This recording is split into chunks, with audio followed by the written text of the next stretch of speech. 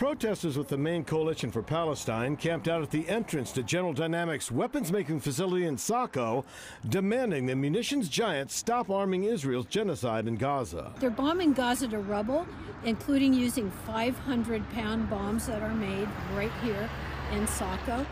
However, General Dynamics' chief communications officer told us, quote, "That is inaccurate. We do not manufacture bomb bodies in Saco, Maine." There are names of children who have been killed in this current aggression and this bombing that's happening in Gaza.